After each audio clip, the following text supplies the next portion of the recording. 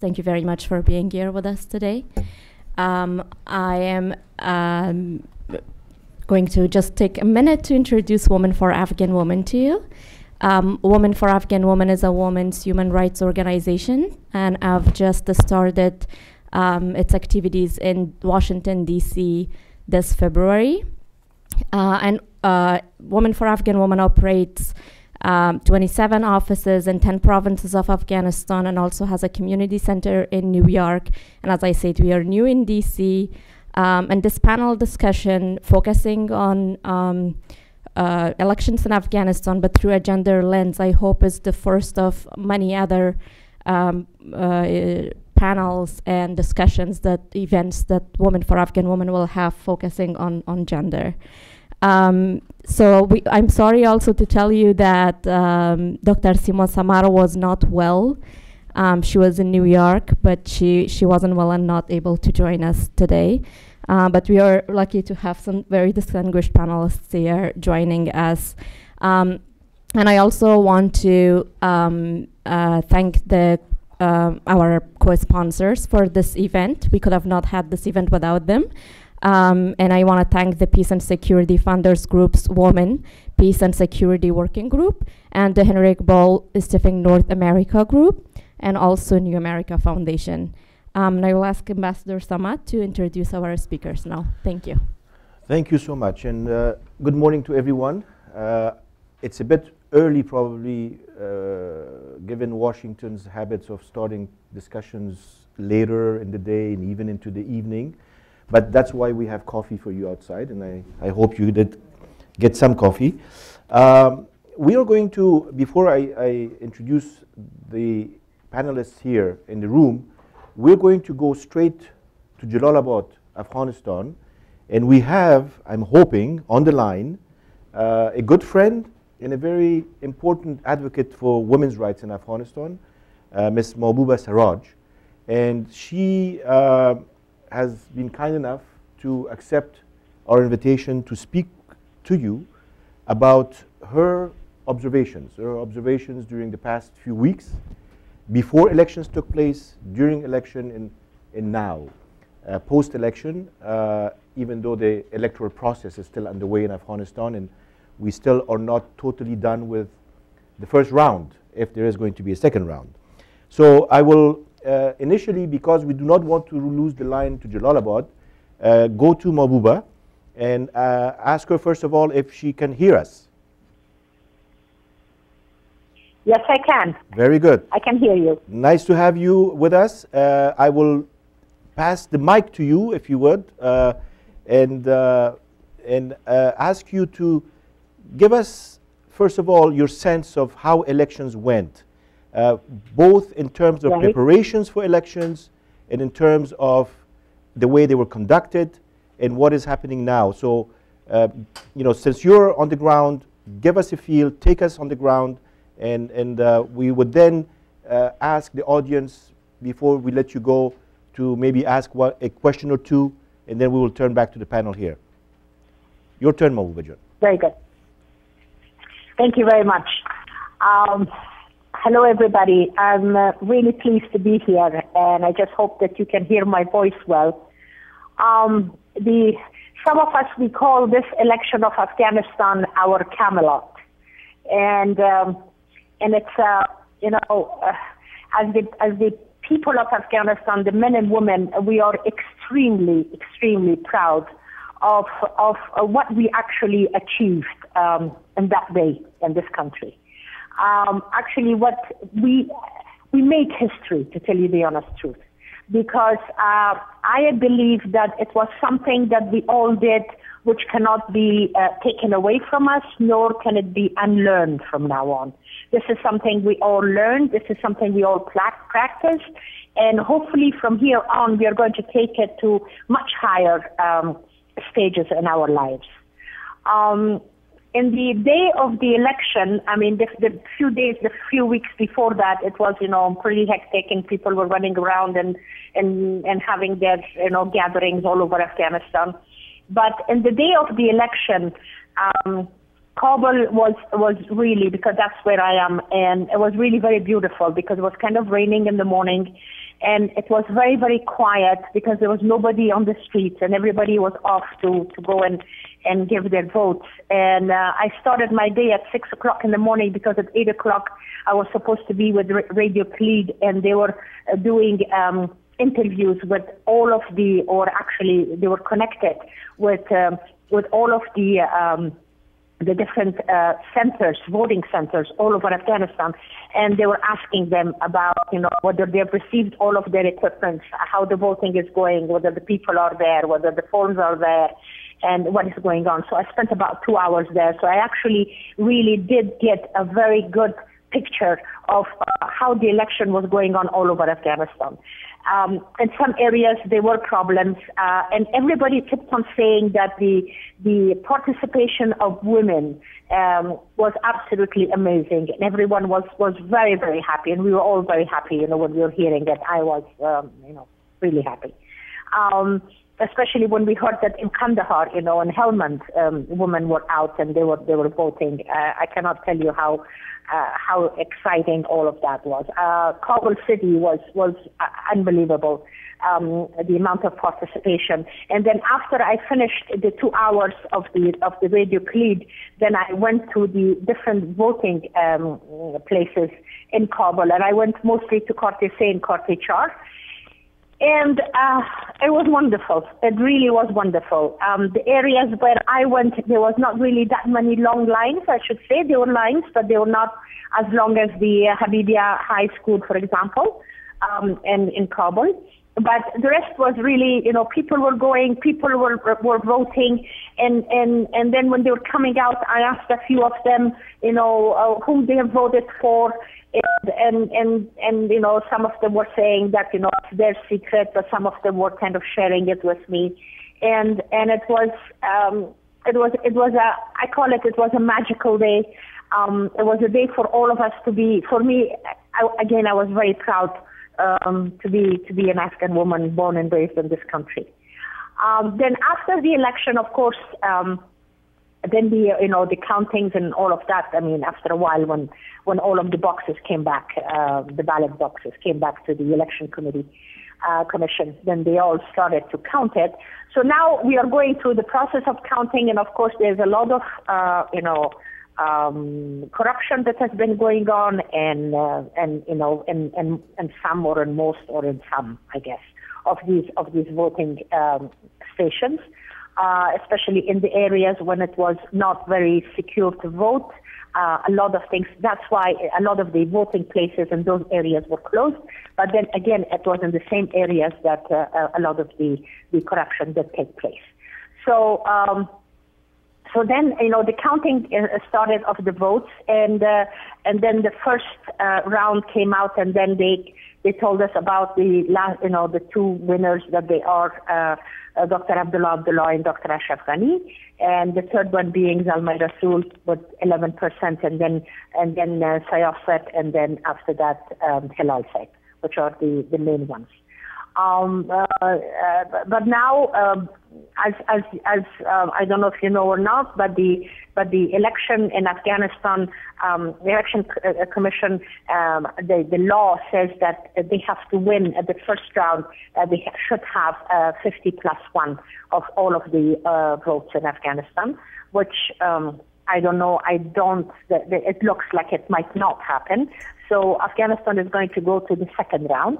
And the second round is the second round of an election, and it's something that, happens not only here, but it happens in some other countries in the world also. So as long as we can all accept it and go with the process, I believe we are going to be fine, hopefully. Because I see a change, a very, very fundamental change. Right now, the most amazing thing is actually that Dr. Abdullah and Dr. Ashraf Ghani won votes from all over Afghanistan. Maybe Dr. Ashraf Ghani, because his votes were from the Pashtun side of Afghanistan, and there were not a big concentration of population in those areas. In order for him to get more votes, got lesser amount of votes. At the same time, as far as votes are concerned, everybody got everybody, in other words, voted for every one of them, for both of them. In other words, the question of ethnicity, the question of who these guys are from, where they are from, and who they are representing, is not. As far as the ethnicities, or as far as the tribes, as far as the language is concerned, is not really that much of a concern, and for the men and the women of Afghanistan at this point. However, the people of Afghanistan, I know afterwards when I've talked to them, there is a certain, how shall I say, an air or some kind of that they all are kind of, really don't want to have anything to do with the warlords, if possible, if it could be that they could go on with their lives without or with lesser, influence from them, how happy they will be. But then, we have to see what the result of the election is going to bring to all of us. The women in Afghanistan, from the very beginning, we started being extremely proactive towards the whole election, because what we did was that in the beginning, the AWN, which is the Afghan Women Network, decided to have meetings with all of the candidates, with all of the 11 of them at that time. And we met with every single one of them, and we asked them about their agenda. What do they want to do for the women of Afghanistan? Where we actually fit in their whole plan for the country. And we took we recorded, and we took all of their commitments of how they wanted to deal with us if they were the winners. And then at the later point, we actually, AWN also went and had a broadcast of interviews, which we were planning to have it at that time with the ones that they were kind of ahead of the game, which was we invited Dr. Fenzal Rasool, we invited Dr. Ashraf Ghani, and we invited Dr. Abdullah, and some other candidates as well. But then, and that day, only Dr. Ashraf Ghani showed up with Dawood Sultanzoy, Mr. Dawood Sultanzoy, and that was the only two that came, because the rest of them, they were very busy doing their campaign in the provinces of Afghanistan. So Afghanistan's women's main concern at this point with the candidates and with the future president of Afghanistan is for us to make sure that whatever we have gained in the past 13, 14 years in Afghanistan is not going one millimeter back. This is the number one, the most and the biggest concern, because Afghanistan has seen this kind of going backwards in our history, and we really do not want to do that again. So this time we would like to hold on to our place, and from here on, keep on going. And mostly what we really would like to do, all of our achievements and what we want our government to do, partly is going to be based on the 1325, the United Nations Security Council, that they asked the world, for the countries that were in war or after war, how it should be done, what we ask our government is really to have more women in the decision-making positions in Afghanistan, to have women in the Supreme Court. Women are really working very, very hard, and we're all, I guess the people of Afghanistan should be doing that as far as corruption is concerned, because if we don't take care of all of these problems, then I do not believe that we will be really going, much forward. So these are the things that we, as far as education is concerned, we have asked the candidates, to give us their commitment to education, to our political participation, to the to security, to peace and security, and for us to have more contribution to the peace and security process in Afghanistan, and for us to be more involved in it. So now we are actually waiting to see what is going to be the result of the election.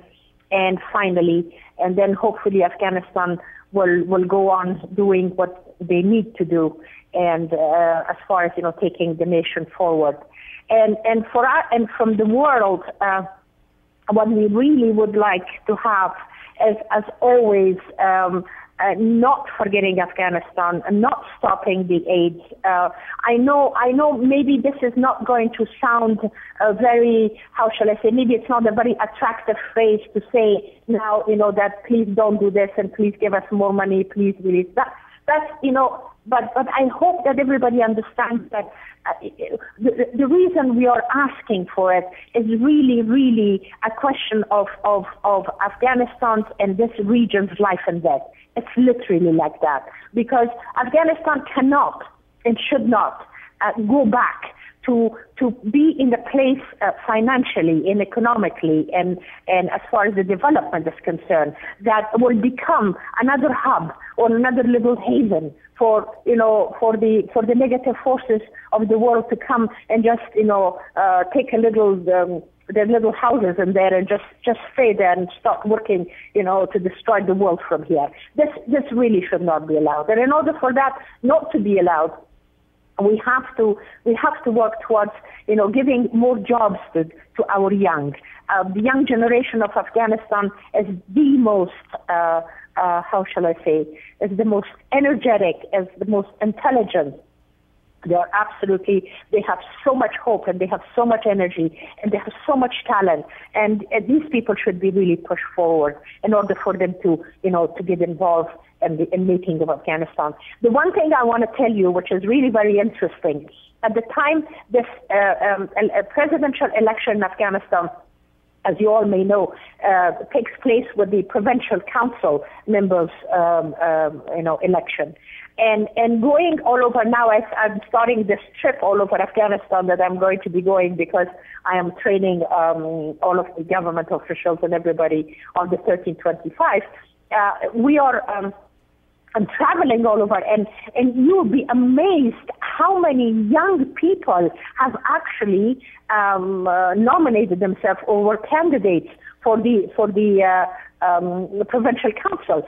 And also I have a belief that one of the reasons why there was such a big turnout of people, men and women, in the election is because of this very young energy that was there, and they were there at the forefront, and they needed to get the votes of all of these people. So they really did a lot of work in this area in order to make it very interesting for everybody. So I hope that's why from the 12 million people actually got there nominated and then were ready to vote, and then from them 36% of it, which were women, actually voted in this election.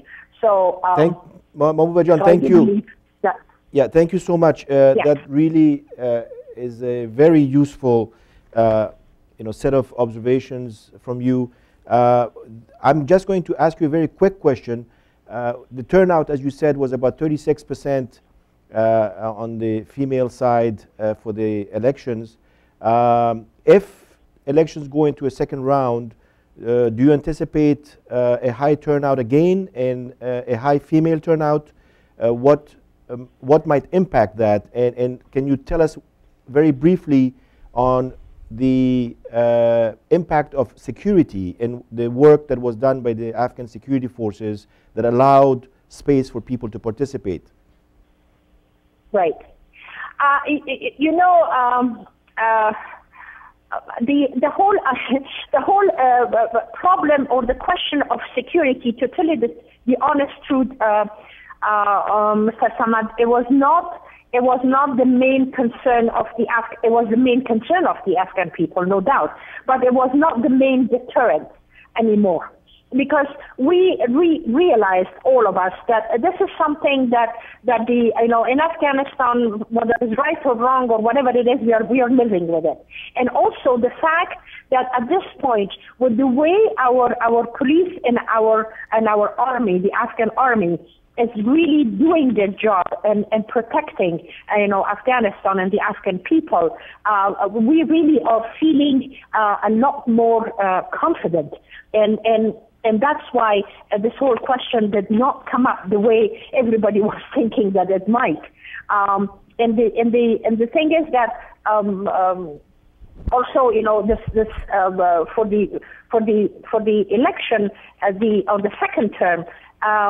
Now it's in my mind, the way I look at the whole thing, and the way I've done some studies, and the way I'm kind of weighing the whole situation. It could be either a very, very big turnout of people, or not. And usually, in the nature of this thing, when an election goes on the second, time or the second round, sometimes the people or the enthusiasm or whatever you want to call it might not be there. But unless there becomes another reason that they really, really would like to decide between the two main candidates, that they want one over the other, depending on what they want Afghanistan or how they want Afghanistan to go forward. Because the ways of the two gentlemen at the top, as far as taking Afghanistan to the next steps, are very different. So if that plays a huge role, then people might turn up in big numbers, men and women, to go and vote. But if that doesn't, then they might not.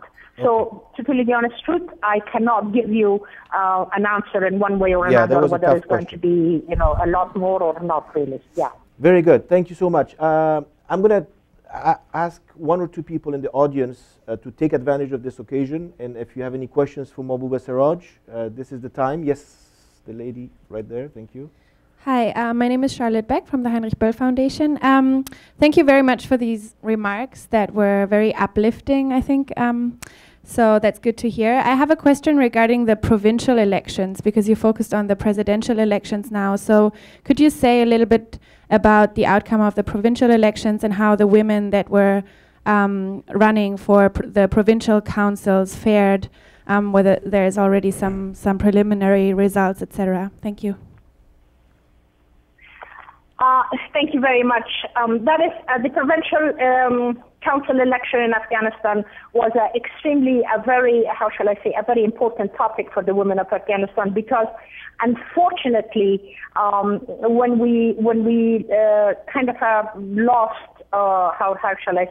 when there were votes given against the EVO law, which is the elimination of all sorts of violence against women in Afghanistan.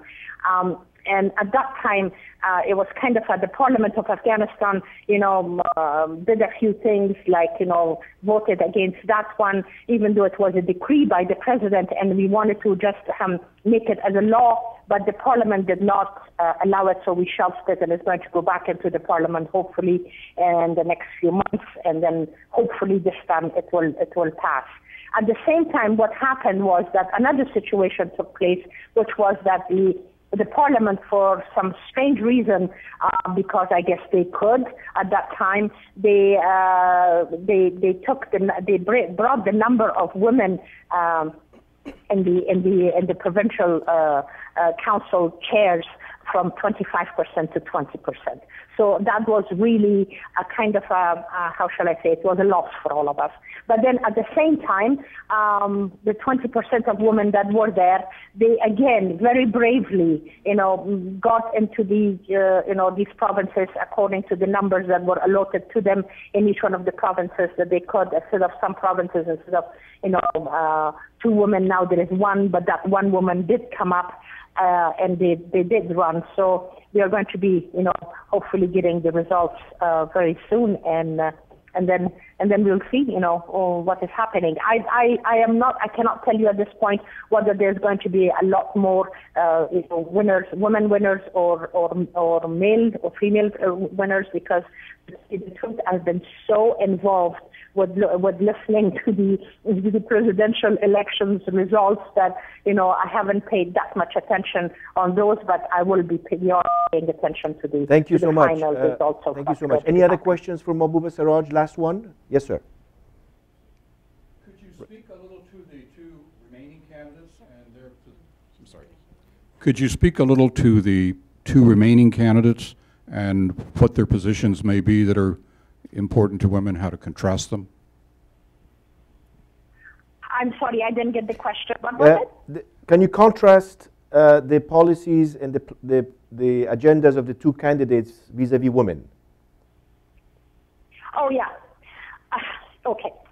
As far as the policies of the candidate vis-a-vis women, I should, and this because of where we are, maybe I cannot be talking about it very, very openly, but then maybe I should at this point, because now there's only two of them left, towards the end. Dr. Ashraf Ghani actually has the best and the most, really policies that involves women in every factor and every area of the Afghanistan government. So, I mean, that for him, he is, and amongst all of the candidates, he is the one that has, how shall I say, is the one with the most ideas and with the most commitment and with the most plan than any other candidate. So right now, because he happens to be amongst the two first, well, that's another factor, and it is so. However, I really don't know how much the vote of the women are going to go towards him or not. That is something that needs to be seen. A part of the vote of the women did go to him, I should say, definitely, when it came to the big cities and places where everybody knew most about all of his plans, and so they, there was a lot more vote from women. But then in the areas, like as I mentioned, because of the fact that he got a bigger part of his votes from the Pashtun parts of the country, and in that area the concentrations of the voters were not as much, and for that matter the concentration of the women voters were also less. So, but at the same time, he's the one that has the most agenda, the better agenda for women in Afghanistan. I'm going to take one last question. It's on its way. Okay, there you go. Good morning, good afternoon to you, Mawjan. This is Ali Siraj, talking to you from Washington. Hello, Ali Jan. How are you? Listen, I have a very important question. I'm fine. Considering Dr. Ghani's choice of General Dostum as his first vice president and General Dostum's history with the women of Afghanistan, do you think that's going to have any adverse effect on women voting for Ashraf Ghani? I don't know about, the second time, to tell you the honest truth, because as I said, some situations that change the face of the whole election is kind of, changed a bit, no doubt, and it usually does. But at first, from the people that actually I know, and we were in a group that we were very much wanting, or a whole lot of women, but they really were wanting to vote for Dr. Ashraf Ghani after his decision with having General Said Dostum as his first running mate. That kind of changed the mind of women. I'm not saying that a whole lot of women, but I do say some. So percentage-wise, I cannot tell you, but I know there was an effect, because of that, definitely. Thank you so much. Mahbouba Siraj, we want to thank you so much. We hope you enjoy your few days of training in Jalalabad. And thank you for sharing your thoughts with us. And take care of yourself. And we will return now back to Washington from Jalalabad. Now, this description, and I'm going to turn to the three of you, and is going to help us with the discussion On my left, I have an old acquaintance and friend that I have not met since 2001. Belquis Ahmadi has been an advocate, not only in an activist, not only in terms of women's rights, but in many other areas, most recently in development and through USAID. She was telling me that she has been working on the reconstruction, if you would, of Afghanistan's subnational governance, and mostly concentrated on the mayor's offices around the country. She has a long history, you will see in her bio, of activities regarding Afghanistan, and we're happy to have you here with us today. Next to Belquis is also an old friend, David Sidney, who has served both at the State Department and also in the Pentagon, very recently as Deputy Assistant Secretary of Defense for Afghanistan, Pakistan, and Central Asia, very large, important region. Prior to that, he has also served in Kabul and has a long and distinguished career in the US State Department. David is hopefully going to tell us a bit about how the future of security and even security assistance to Afghanistan might help gender development in the country and democratization. And next to David, we have Zora Rasikh. Zora, I have known only for a few minutes, actually many years. She has been an advocate for Afghanistan since the 1980s. She has recently worked, and she was a member, an elected member of CEDAW, worked for the United Nations. She was at the Foreign Ministry in Afghanistan in charge of the Women's Department and done a lot of work on Afghanistan. And prior to that, many years an advocate when the Afghan women's cause was really not recognized. And she, I remember in the late 1990s, she went underground to Afghanistan under the Taliban to do a research and a study of the health condition of women and children in Afghanistan under the Taliban.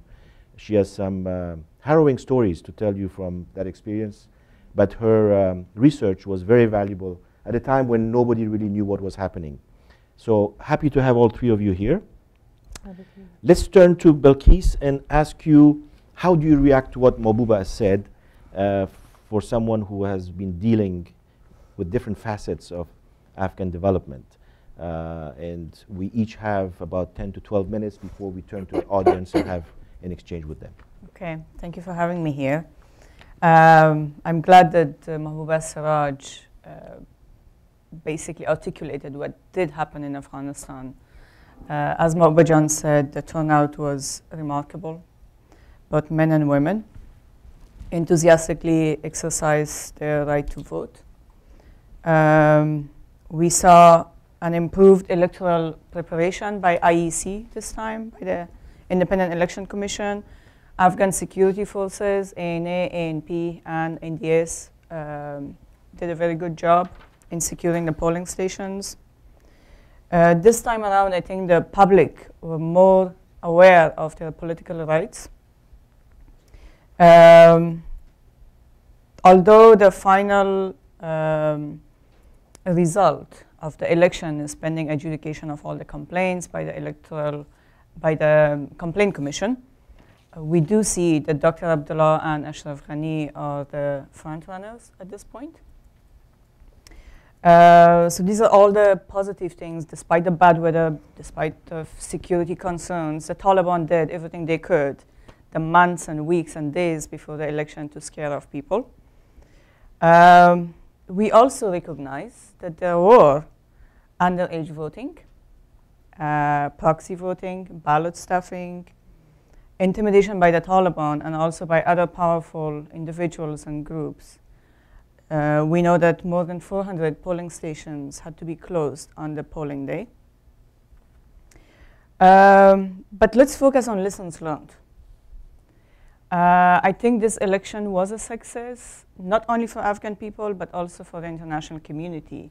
after all the efforts and money being spent on building the capacity of local institutions, IEC, Independent Election Commission, Independent Electoral Complaint Commission, local NGOs, civil society groups, also the security forces. Now it paid off. We did see that Afghans took responsibility.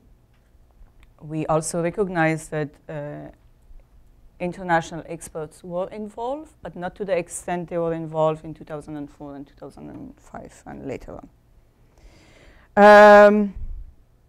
We also noticed that even the most conservative candidates and groups understood the importance of women's rights and human rights for the people of Afghanistan and also for the international community. Someone like Sayyaf, for example, he pledged to improve women's rights, although he had some conditions, but let's not focus on those conditions. The fact that he said that he believed in women's rights and human rights was a very positive step. We also learned that people were not intimidated by some powerful individuals, that both the Afghan government and the international community had perceived them as very intimidating. I don't have to give names, but we do see that individuals or candidates who belong to powerful mujahideen groups did not win enough votes to be even considered to be on the third or fourth runner. Not that important. So let's put it that way. This time around, we did see that women's rights and civil society groups were more engaged with the candidates. They were more organized. Some more than 200 local organizations and NGOs got together in the months leading up to the elections. They got together. They put down their demands from the candidates. And they went from candidate to candidate, met with them, and said, do you agree with all of our demands, which were the basic demands: security, education, health, economic development, and political participation. I do know that some of the candidates did sign on that piece of document that's referred to as Women's Charter, or Manshur Zanan. So those are the important lessons learned that we saw in this past election. There will be, definitely, as it looks now, a runoff, which will most probably take place in the first week of June, or sometime around June 7 to 10 or something. I think IEC, or the Election Commission, is logistically prepared for the second round. Candidates are negotiating to rally supporters of the defeated candidates. It will be interesting to see what happens. But let me present to you two possible scenarios from my point of view. I think that the jihadis may rally behind Dr. Abdullah because they find their views more closer to Dr. Abdullah's than Ashraf Ghani, because Dr. Abdullah was also involved in the jihad and so on. So that's one scenario. The other scenario is the Pashtuns, who now see a Pashtun against a Tajik, will most probably rally behind Ashraf Ghani. We'll see if that happens. What happens? What does it mean in terms of foreign policy and relationship with the neighboring countries? I think Dr. Abdullah is closer to Iran and Russia, which Pakistan may not like. I also think that Pakistan does not want to see a strong Pashtun as the president of the country. So they may increase their intervention in Afghanistan politics. But I will leave that to to see in 2 months' time and see what happens. There are some challenges for the next administration, as we all can foresee. That includes including representatives from the losing candidates in their team,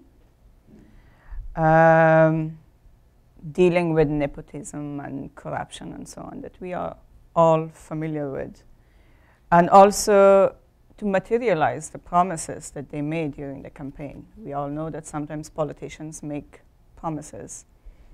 But this time around, we have a very awakened civil society groups. They are going to demand action from the next president administration. Economy is very important, the top priority on everyone's agenda. We'll see how the next candidate or administration create jobs for the young that Mahbouba Siraj was referring to, rightfully. And also policy towards neighboring countries. Yeah. Thank you very much. David, having served within the US government until recently, if you were still at the Pentagon, let's say, and you looked into the future, and in reference to what Mahbouba Siraj said, that people are really focused on the future and mainly on protecting the gains, what advice would you give in terms of what steps need to be taken to protect those gains, and in regards to gender policy within the overall security mindset that exists? Okay, thank you, and thank you, Omar. Thank my panelists. Thank the New America Foundation for holding this event and keeping people's focus on the issue of the importance of women in Afghanistan, both for Afghanistan and for the United States, which has invested so much in Afghanistan. Before turning to answer your question, I just wanted to mention that right before I came here, I got an email from my friend Dr. Sima Samar, who was expressing regret that she'd been here, echoed the points about the election others had made, but also asked to make the point that, 2 points, the importance of education as a fundamental priority for achieving the goals of women in Afghanistan. If women don't know their rights, then they can't fight for them. She wanted me to stress education, so I did that. And secondly, she stressed for the importance of the commitment of the United States and others, and I will talk a little bit more about that in specific response to your question, Omar, the importance of that continuing commitment after 2014. I'd like to say a couple of words about the election itself, particularly from the issue of women and security. The turnout of women, as Omar said, was quite impressive, both given the emphasis of the Taliban on both preventing the elections and the opposition of the Taliban to the participation of women in the elections. It was also impressive because of the large societal constraints that continue to hamper women's efforts, women's ability to play a full role in Afghanistan. One of the specific issues on security was that in order for polling stations to operate and to have women come and vote, you needed to have female election security personnel there in order to ensure that the person who came, and in most places in Afghanistan, the person who comes as a woman wears this blue fabric called a burqa. The problem, however, is for some reason the Taliban, while they're opposed to women's rights, they love to dress up in these blue burqas. The Taliban love to dress up like women and come in and use that as a cover to kill people. So you have to have security people who can ensure that the individual who's in a woman's burqa is really a woman or not, and that person has to be a woman. So getting sufficient women election security personnel and getting them trained was a big challenge. It was a major effort was made to do that, but it wasn't, I would say, fully successful. There were not, in the end, as many trained election security workers as necessary, and there specifically weren't enough trained woman election security personnel in some of the more dangerous and some of the more conservative areas. And so that's one of the things people say, well, why didn't 50% of the women turn out? Well, there are a lot of reasons, but one of them is that in some places there just wasn't the security. that was necessary. And that goes to the next issue I want to mention, security overall. The Afghan security forces during the period up to and during the election did perform, I think, magnificently. Our military on the ground, NATO military on the ground has said that as well. And they faced a huge problem because the efforts of the Taliban in the 2 months before the election, not just on election day, but in the 2 months before the election, to get fighters, weapons, and explosives across the border from Pakistan and deploy them and kill people, attack the election headquarters, attack the Serena Hotel, attack provincial election officials, attempt to assassinate some of the candidates. All of that was happening, and the Afghan security forces did a tremendous job of stopping 95% or so of those attacks. Their success ratio was very high. Unfortunately, when you are in that business, if your success ratio is less than 100%, people die, and that did happen, and there were scores of people who were killed and wounded on election day and the time up to that. In terms of women's security, one thing that continues to be very important is having women in the security forces themselves, women in the army, women in the police, women in the intelligence services. What we have found here in the United States, those of you who follow issues relating to the US military know that this continues to be an issue in the US military. It's important, in order to have fair treatment for women, you have to have women in the security services themselves. It's very difficult right now for women to join the Afghan army, the Afghan police, the Afghan intelligence services. Because of societal constraints, I've talked to many women who have joined the Afghan security forces and many women who have not. And the number one issue they face is societal constraints. Parents, uncles, brothers. I've talked to women who said they were threatened with death by their brother if they joined the army. So these societal constraints still exist, and they're very strong. But fortunately, many women are joining the Afghan security forces. Yesterday, the Department of Defense released its report on progress on security in Afghanistan, the so-called 1230 report, which is the one official document the US government produces every 6 months. And it had in it the latest report on the numbers of women in the Afghan army and Afghan police and the Afghan Air Force. And there's slow but steady improvement in the numbers. And I want to, as we look ahead, say that it's very important to continue that progress.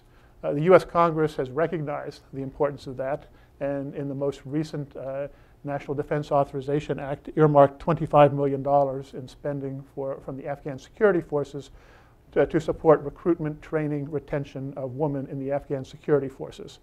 And that's an important, that legislation and that commitment of money is important.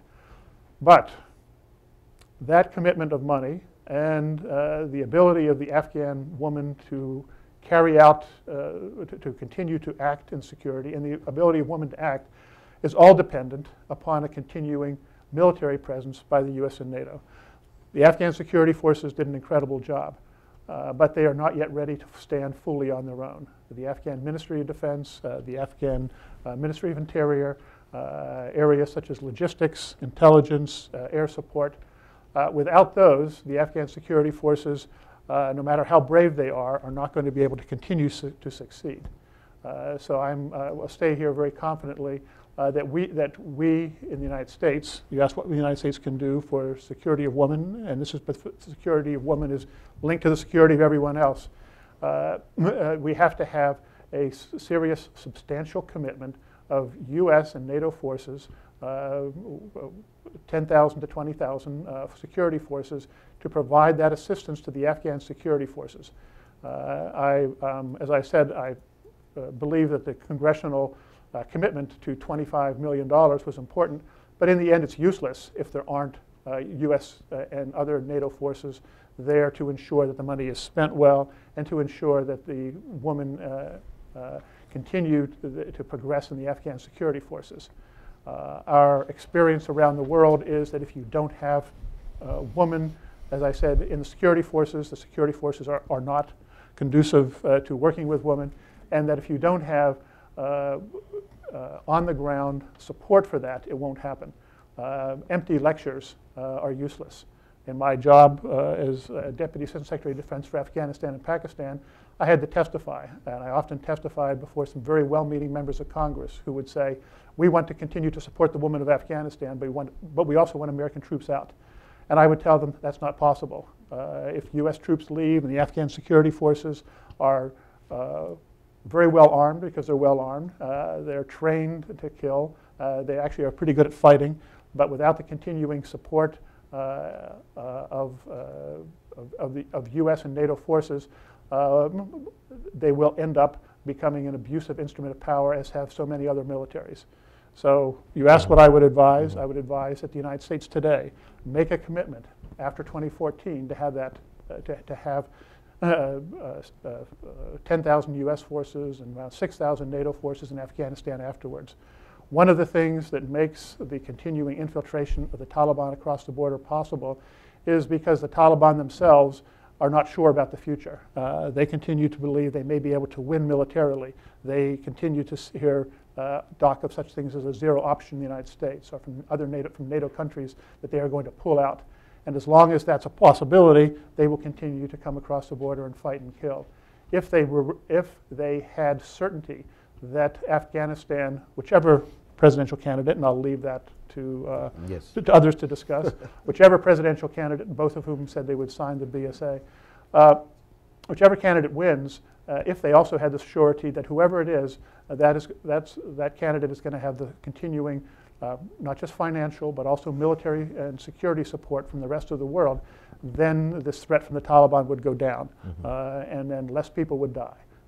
So by making an announcement today of a continued commitment to Afghanistan, not waiting for the BSA to be signed, because it's clear it will be signed, that's what this administration could do right now to make Afghanistan safer, to make the next round of elections safer, and to save actual lives. One comment on the issue of second round turnout. If you look around the world at similar situations where there are local and national elections that take place at the same time, and then later on a runoff, turnout in the second round is always lower. So for people, journalists and others who are setting expectations, I would say if turnout in the second round is more than 40%, that will be very impressive. I think 40% is getting 40% turnout for the second round is going to be a challenge. One of the things that was mentioned earlier, and I've had a chance to travel in Afghanistan a few months ago and have heard from many people, the enthusiasm that was generated by some of the provincial council elections in some areas was very important to that turnout. The turnout was not just about the presidential elections. In fact, in some cases, some areas it was more about provincial council elections than presidential elections. So that factor won't be there, and that also was likely to a lower turnout.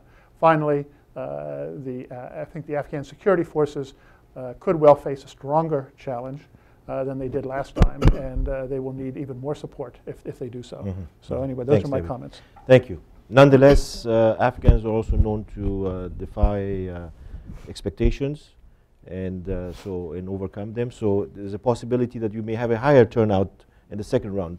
Let's see.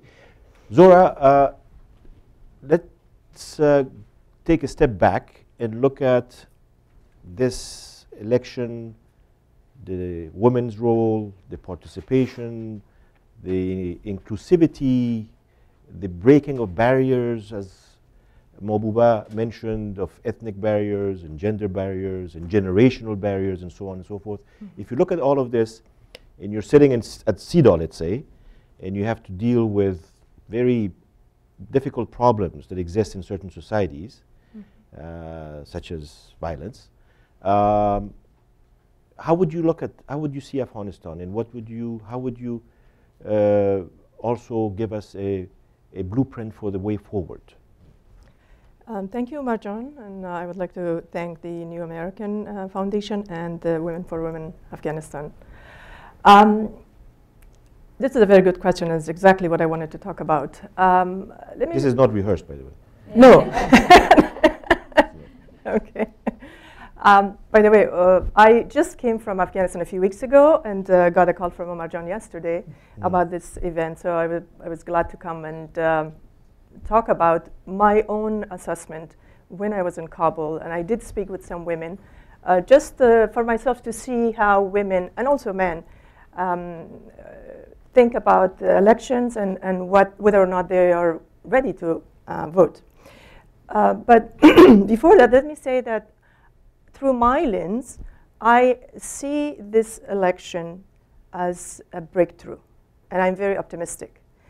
Having said that, I also have to say that I would be very cautious and look at this election and the outcome of the election and the outcome for women with a lot of caution. Having been working for the CEDA committee, which is the Committee on the Elimination of All Forms of Discrimination Against Women at the United Nations, for 4 years I have been reviewing and communicating with governments regarding their accomplishments on women's issues, from all rights, from political participation to education and health and everything. So that tells me that governments make promises, especially during elections. And in Afghanistan, this is new. The fact that all three candidates, the three ones that were the winners, included women. Now, some of them I think were very genuine. I think both Dr. Abdullah and Dr. Ashraf Ghani has genuine interest in women's rights improvements. I worked with Dr. Abdullah personally as his advisor on women and human rights, and as the head of his, the director of the Office of Human Rights and Women's Affairs. He was the one who invited me to come and start such an office. So regardless of my pains, when I say pains, I really mean pains, in that situation, he was very supportive. So I would look forward to Dr. Abdullah as the president, because I have seen personally that he is interested. Well, people around him were not that much supportive of women's rights, but he personally supported me. So I am confident that Dr. Abdullah as the candidate will do and will stay behind his words about improvement of women's rights. Same thing with Dr. Ashraf Ghani. He, as a technocrat and as someone who has two runmates, both of whom I know, and I think both of them have no problem with women issues, regardless of whether the history of Mr. Dostum and so on. But I think in both candidates, during both of their times, there will be support of women's rights. But when I said we have to look at this with caution, it's because history has shown, and also other countries in post-conflict situation, in countries who are in the situation similar to Afghanistan, such as Iraq, such as Egypt, if we review their accomplishment and the accomplishments of women after the elections, they still are struggling. There's not much happening. So it is not for, the first question is, what's the stance of, the theme of today's discussion is the stance of the candidates. I think there is, in addition to using women as a demographic to get their votes, which is good. I think it's better to keep him aside to bring him in. They have publicly made commitment, all the three candidates, and that they have to have the political will. So the political will is there. It's for women advocates. I'm not saying women alone, women advocates. That include men as well, Afghan men and the international community to push. So what I call the 4 Ps, the political will, which there is some, but needs to be pushed for more, and taking out of the government and the new administration. The second P is the promotion that the civil society, the international organizations, the women groups, all of us need to bring out. My personal experience, again, when I worked with Dr. Abdullah, it wasn't easy, but I made every single issue that was important under my division, under my mandate, happen. I went to his office. I explained to him, I convinced him, and he never said no. So if we have a plan, a policy, and a commitment, it can happen, regardless of who wins. The other issue is policy change. There's a lot of discriminatory laws in place right now. The EVOW, the Elimination of Violence Against Women law, was about to be denounced by some of the folks that are also a candidate for the presidency. Now, that sort of things needs to be a lot of laws, regardless of some changes that has happened in the last 12 years. There are many laws in Afghanistan that are highly discriminatory towards women. So those needs to be, of course, change of policy, and this was my third P. The fourth P is pushing. So pushing of the international community, which brings the issue of the role of the international community. The international community has done a lot, and thanks to the help and the pushing and support of the international community, that Afghan women have got where they are now. Without them, very little would have happened during Mr. Karzai's administration. Discrimination against women happened by men in suits and ties. And by the way, I'm writing a book for my experience at that time by these men in suits. Most of them came from the West. That is existing. So what needs to be done is the international community continues to push and needs to fund the right place. We have a lot of funding going to Afghanistan and women causes, but unfortunately, it disappears and women's situation is still the same. Women don't have running water and clean water in villages and rural areas. Women have no access to health, education, and economic empowerment of women, jobs. I don't think it is, this election, a lot of people are excited because women are going to be leaders and working with the government and become elites in the public and private sectors. That is not what the Afghan women need. I think the candidates need to take a good look at the real women in Afghanistan. I'm not a normal woman who lives in Afghanistan and is in need of civil, political, economic, social, cultural rights, which are all not looked at. So the donors and in the international community needs to also review their policies and their programs that they have undertaken in the last 12 years. If they really want women to be empowered, empowerment of women is not training leaders.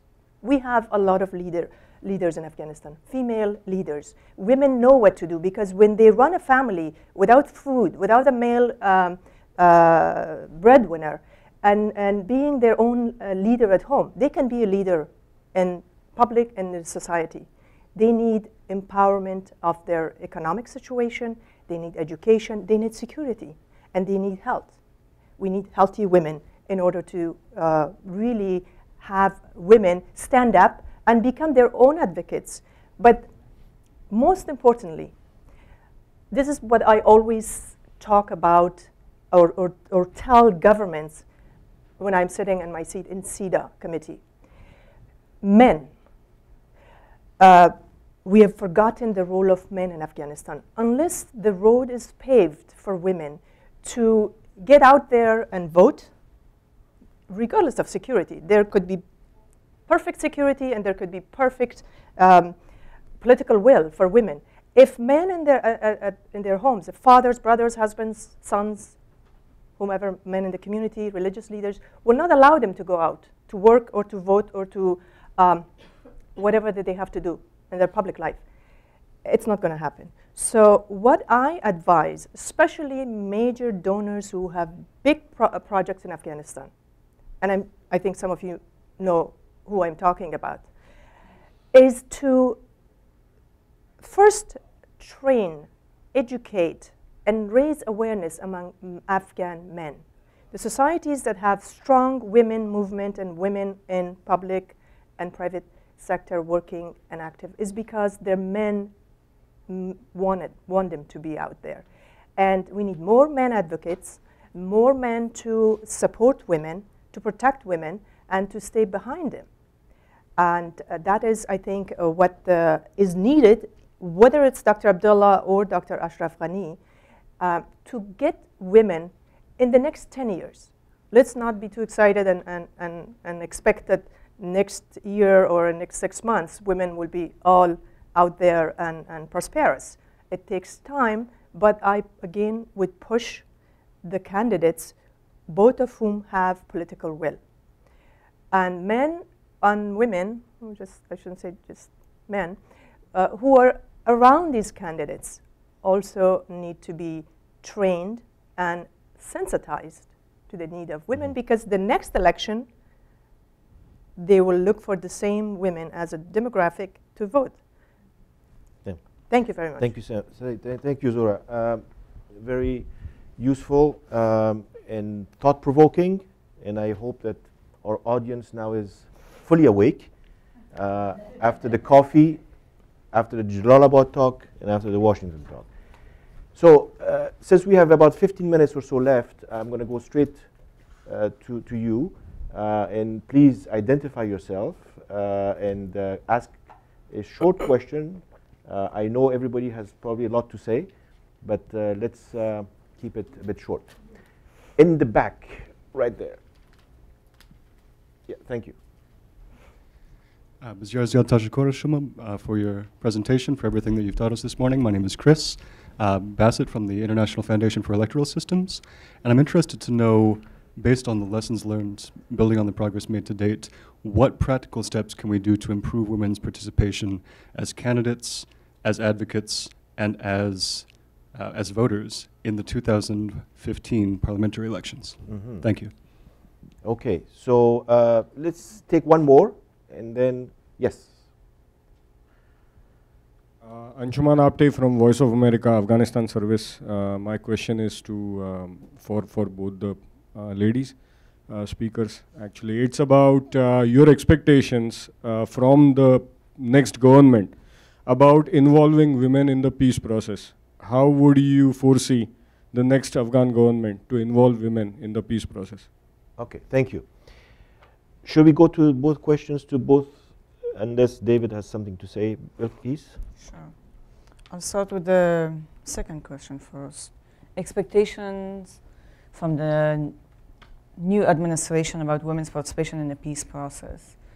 In Afghan culture, women play a very important role in basically resolving crises and conflicts between families, not at the national level so far. So women can play a major role, and the new administration must understand the importance of women's role, especially in Pashtunwali. They have these women, when a woman go to the rivalry's house or village and ask for forgiveness for something that a male family member has done in their village or in their family, then it has to be granted. That's the way things are. Women do play a very important role. Unfortunately, so far it has been symbolic. I don't think they have played a very active role. But the fact that they are there, that shows that women's participation is important. It's a message to Afghan government as well to the oppositions and whoever is involved in the peace process or peace talks. The next government must understand women's important role, not only in education and health, that's always talked about, but also in political affairs, social affairs, and cultural affairs. What was the second question? The first question? About parliamentary elections next year. Parliamentary election is as important as presidential election. Most of the laws that we see that are passed or not passed is because of the parliament in Afghanistan. Zora Jan was referring to the EVA law. The EVA law is a law by decree. The parliament refused to sign on that law. So while a lot of focus has been placed on the presidential election, I think parliamentary election is as important as presidential election. Training women, public awareness about women's rights, about human rights and the needs of Afghan people as a nation, not as an ethnic group. That has to be done. Media plays a very important role, civil society, international community. Thanks for their support. Have done a lot of work in raising awareness so far on political participation of people. I think it has to be continued. Not only that, but one thing that I forgot to mention is the role of the human rights defenders and women's rights defenders. They risk their lives to protect the basic rights of other men and women in the country. That's a topic that has not been talked about a lot, but human rights defenders are facing a huge problem in Afghanistan. Groups such as Women for Afghan Women, people who work for this organization, put their lives at risk to protect men, women and children. That needs to be supported. When the international community kind of sort of dropped the ball between 2004 and 2000 and now, I think the Afghan government dropped it completely. Very important that international community keeps pushing for improving women's rights situation in Afghanistan. David mentioned women's role in the security forces. Everyone understands in Afghanistan that men cannot search women. It's a cultural taboo. But at the same time, they don't want their girls and their sisters to go and join security forces. The next government can do a lot by educating the public about the benefits of having women in security forces for their own benefit and for the safety of their families and their children. Thank you. Zora, would you like to quickly answer those two questions? Yeah, for the question of the gentleman about the practical steps for the election in 2015 for female parliamentarian. My experience with the parliamentarians in general is that they need to know their role. Unfortunately, many times members of parliament go to minister's office to advocate for causes that benefits somebody or something that is related to them personally. And of course they do work on the law, but it has been a habit, and it really is part of the corrupt system in the Afghan government. And I would say education and awareness of the female candidates about the role of parliamentarians for the future of the government, their role in improving women's rights and women's situation in Afghanistan. Because there are female parliamentarians that are not really supportive of women's rights. I've worked with them. There are a number of them who are supporting, but there are a number who are backed by some warlord or someone who push their cause towards these females. So it's very important that they are elected quickly, and also they learn what to do, what's their job. And another issue is, of course, they're providing protection for them, so they can, when they go to lobby, they have enough support and protection. That's what I can think right now. On the peace front? And on the peace involvement. Afghanistan has signed what is called the Security Council 1325, which is a commitment to make sure women are involved in peace talks, in reconstruction, negotiation, and so on. But like many other countries, even developing countries, Afghanistan has not really implemented this in practice. So what needs to be done, women who are capable, who are competent and strong, needs to be in the place of leadership in the government. We had a Ministry of Women's Affairs, and unfortunately, very weak ministry. We need strong women, whether it's the Ministry of Women's Affairs, whether it's the Foreign Ministry, whether it's the Justice Ministry. These women need to be involved in the peace talks. In Afghanistan, do not need symbols. Women have symbolically sat there. once somebody told me in the London meeting, it was 2 years ago. Conference. A conference. It was, well, there were women NGOs participating. That's not what we need. We need women to actually talk about not women's issues, because this is another problem. Women come to talk about women's issues. Women who talk about security, peace, and economy and the rest of the things. So the solution is that the next government, next president, assign capable women. Women in Afghanistan should stand up, not just women, but men also.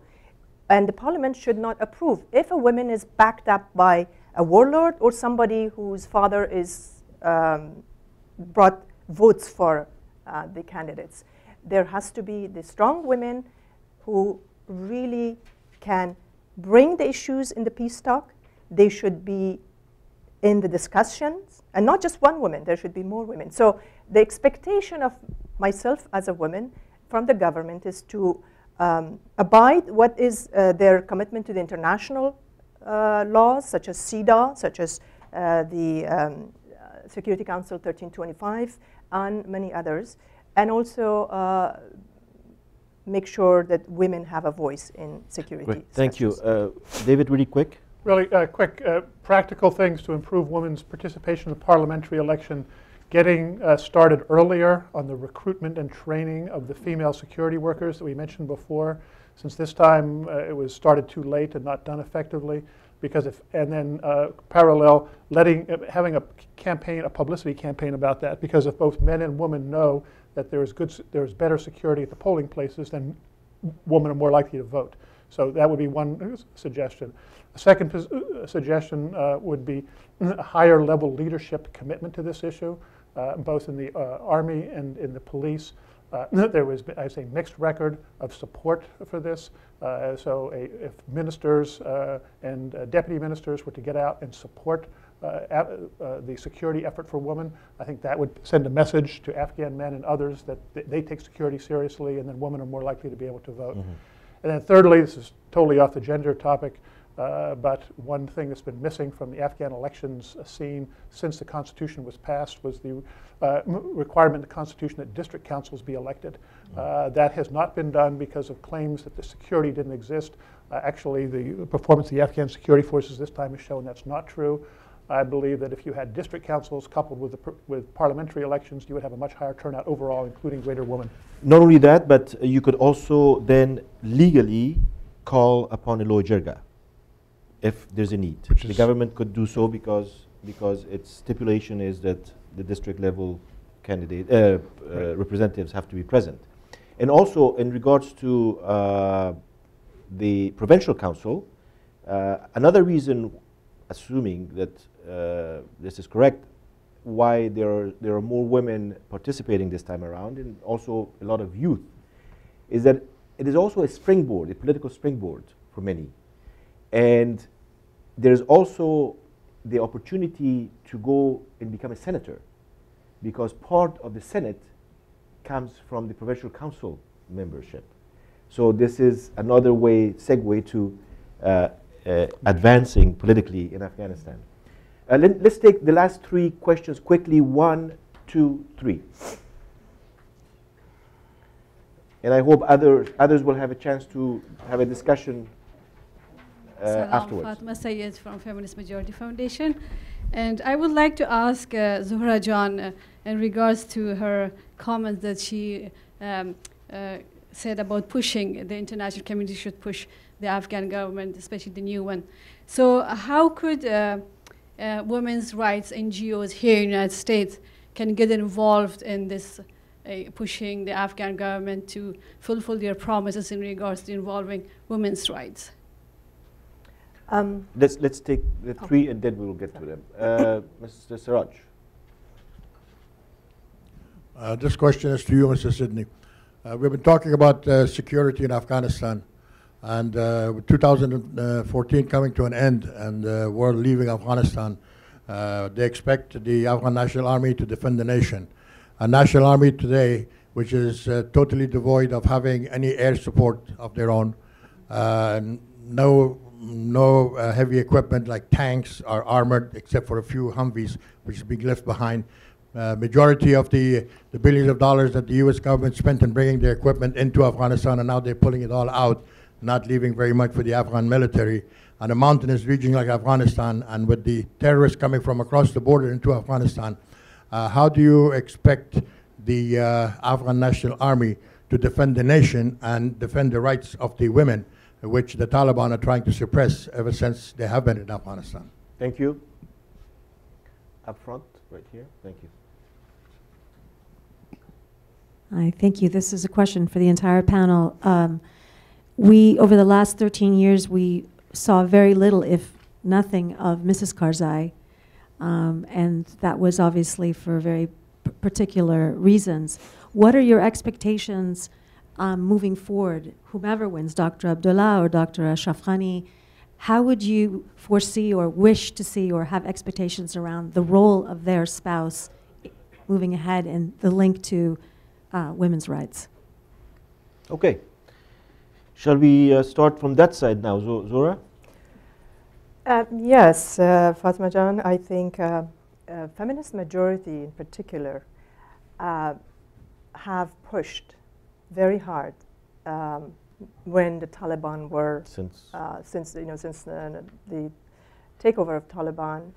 And let me also just add that Zora was part of the first 4 Afghans who went to feminist majority in 1997 or so to tell them that there's something bad happening in Afghanistan. And so I'm a witness to that.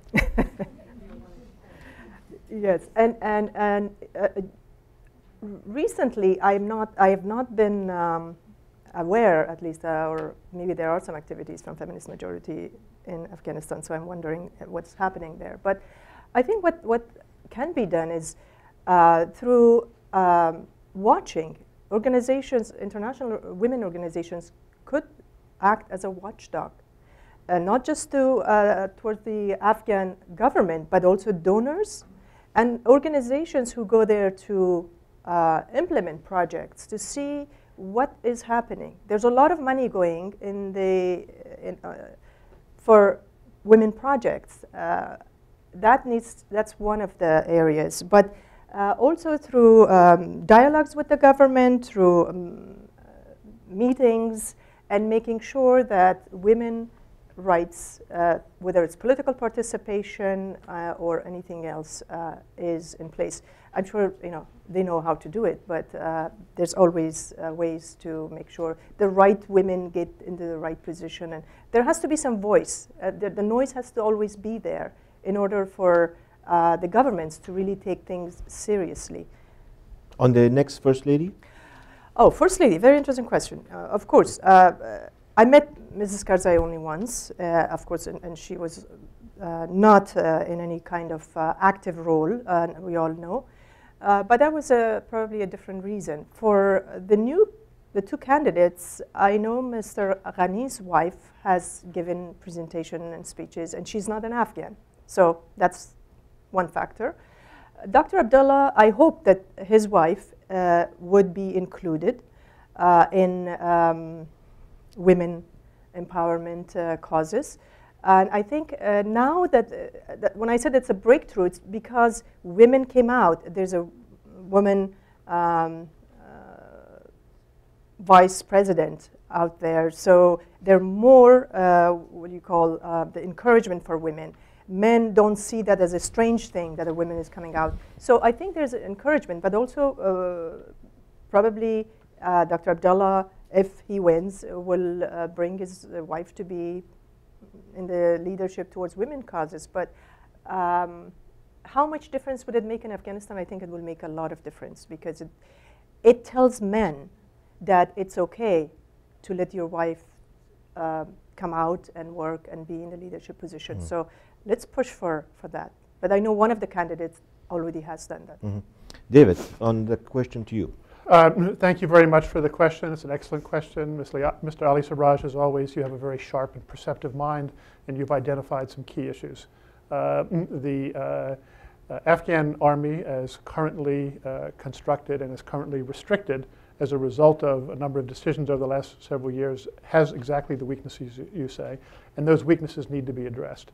That is but the ability of the forces on the ground, or the people in the Pentagon to do that has been absent because of the lack of a decision by our government, by our president, to stay in Afghanistan after 2014. As long as that question was still open, would we have a presence there after 2014 or not?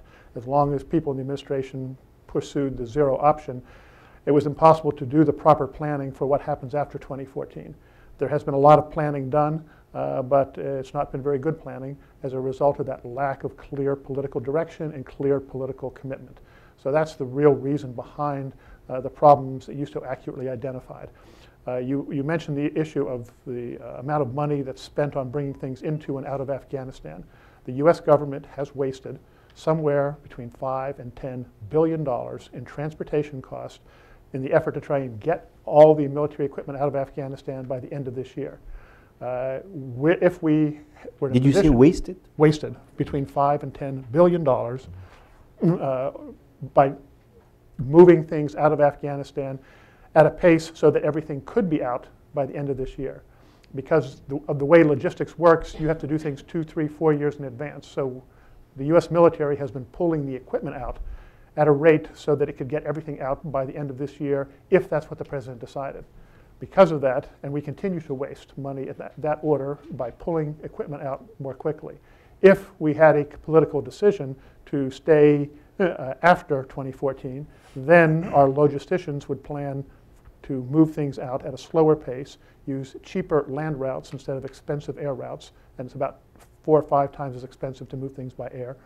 Then that money that is not being wasted on the speedy pullout could then be used for some of the purposes you said. Again, a very perceptive question. I thank you. Thank you very much for that. Thank you. Belquis? I agree with Zohra John on the last question, that yes, having not only the next president's wife active in politics and also in women's empowerment, but also the ministers, the cabinet. We don't see many ministers, current ministers, going to events or even their wives being actively involved in politics and women's empowerment. Will send a very strong message about the important role women can and are able to play in politics and the reconstruction of Afghanistan. Can I make an American observation? Maybe there's an element of fear there. We, of course, are in a situation where a former First Lady is running for president. And Secretary Clinton is running for president, obviously building on her role as a First Lady. Some men are uncomfortable with that. I have been... Ambassador Samar, if I may, I'd like to, because I don't think too many people sitting here, including our young Afghans, know very much about the Afghan women's history. Just 2 lines. 2 lines, okay. First of all, Afghanistan's women have always played a major role in the history of Afghanistan. 3 names that I can mention right off the bat. Going back almost a century, yes. Going back centuries, Malalai, and the Second Anglo-Afghan War, the tribes were retreating when she took off a veil and started attacking the British. An entire British regiment was defeated because of that. And the third Queen Soraya, who was the first woman in the world to start the women's movement in Afghanistan, removed her veil. King Amanullah realized the importance of Afghan women and brought the Queen out and said to the people that the country needed both men and women to work side by side to build the country. The British used that against him. They created the revolution of 1929. Afghanistan's women movement was kicked back into history, okay, until Afghanistan. Then again, the communists came over, and Afghanistan's women was kicked back. The Taliban came. This was the worst time for Afghan women. Afghan women are the backbone of Afghanistan, and I'm very proud to say that I'm a member of the family who lost their throne on behalf of the Afghan women. Yes. So well, good thing that you're still here with us. Yes, and so what we want to make sure is that we do not have a regression again. We want to make sure is that we yes. So let me allow. I know the time is running out. Someone has been very effectively trying to say something. My name is Shakila Khalji, and I know 3 of you panelists. I couldn't leave today without saying that you've been instrumental for the past 13 years and doing so much for Afghanistan. We came a long way. This is Shakila Zorajan. And these ladies are I call you my friends, but we haven't been in touch for a long time. And I know from Omar John from way back, the struggles you guys, everybody knows way back when there were no human rights openly, there were no governments, nobody talked about Afghanistan, nobody cared about Afghanistan. Everything was non-existence. And you guys were working towards, and I was a little bit part of it. So not to go back down memory lane, I just wanted to thank you so much. We came a long way. I'm a member of an NGO in Afghanistan, so you do your bit, I do my bit. And we are terribly concerned about what's going to happen. Our donors are checking out, I should say. The women's issues, you covered pretty much everything, both of you, and I'm so glad I don't want to go back through it, but at the moment, for the past years, I am barking at anyone and everyone in DC that what happened to all those women's organizations who were so fighting for women's rights in Afghanistan. The same thing, and they all disappeared. Afghanistan, especially women's issues, no longer sexy along with the other issues in Afghanistan. So when the lady asked about what can we do, we can do a lot. We were part of an advocacy group some 10, 15 years ago, 13 years ago. We went to the Capitol, we were screaming about fundings and human rights and women's rights for that matter. But I'm concerned about the fundings and the role of small NGOs in Afghanistan, whether they're run by Afghans, total volunteers. There are a lot of NGOs who are working great work in Afghanistan. They don't get fundings from biggies, but they survived on shoestring budgets and grassroots. And we would like to continue that in Afghanistan. It's so important that we are established now. So what anyone is doing about that is a question and a concern. And as far as the Constitution is written, I remember clearly I was a journalist back then, a radio journalist, and I asked many key people, including women in Afghan government back then in 2001, 2, 3, 4, that there are a lot of things in the Constitution that is kind of counterintuitive to the human rights and women's rights. And how many times they hushed me, they intimidated me to not bring up questions that brings up, disturbs the situation. We are way behind that. We should just be very compliant about things. This is not the right time. There's never the right time to talk about women's issues and human rights issues. We have to be brave enough to talk about it. We have to challenge our governments and our people and our even civil societies and people who are in the women particularly who told me that we shouldn't talk about these things right now. It's very dangerous. So it's very important now also for the new governments for people to be not compliant. And I deal with a lot of young Afghans in Afghanistan. There are a lot of fresh Afghan people who are interested in being part of the political dialogue in Afghanistan, but still the oldies are running the show and they would like to be part of that narratives and make a difference. So that is important too. We're going to have you on another panel. We should. And I'm going to ask Laura to say 2 words, and then I'm going to ask Shafi, who represents ASAP, an organization in town, to tell us why an organization such as ASAP is important to have right now. And then we're going to wrap it up. Sorry. Thank you, Omar. I've also known Omar for a long, long, long time when I had a lot less gray hair. Hey, Zohra. Hey, David. This actually is for you, Dazdi. Because it's something that I've been working on and been thinking about for a long time. I'm not as optimistic at this time currently about our military and our NATO commitment to improving women's integration into the security forces. We now have an ISAF mission that has gender advisor billets, and we have enough, but we don't have enough people actually being filled, being put into them. We even have a flag officer level at ISAF headquarters that continues to go unfilled. And the thing is, we also have precious few American gender military or police advisors. And we know that we need an American presence to actually push through that agenda, which we here in this room are so committed to see, to give and help women in Afghanistan secure themselves. We have the policy. We've got 25 million, but it came in the last year of the ISAF mission, not in the first or even in the middle. So while I agree we have the ability and the know-how and even the policy, we do have the policy to do this. I'm worried in the post-2014 mission, when we have a small, itsy-bitsy fraction of the presence that we have even today there on the ground, that we will actually dedicate the resources and the woman power to do what you're saying, which is to integrate women into the security forces. What can we do, though? There is something we can do. I just don't know what it is. You have a quick answer is it's along the lines of what I said before. The problems you identify are real, but as the previous audience member said, what there isn't here in the United States is a sustained push by American women's organizations on the security front. Because, as I said, when I would go to Congress, I would get questioned by women members of Congress who would say, you have to make sure Afghan women are kept safe. Then the next breath they would say, we want all foreign troops out, all American troops out, and we don't want to spend any more money on security. And the answer is you can't do that. If you want security in Afghanistan, you have to spend the money and you have to have the political commitment to do so. So what one concrete thing U.S. women's organizations could do is speak out and say that earmarks are all well and good, hortatory language is all well and good, but in the end what you need is you need people on the ground and you need money actually appropriated. Would it also not be helpful, though, for when our military leadership addresses Congress to also bring that up?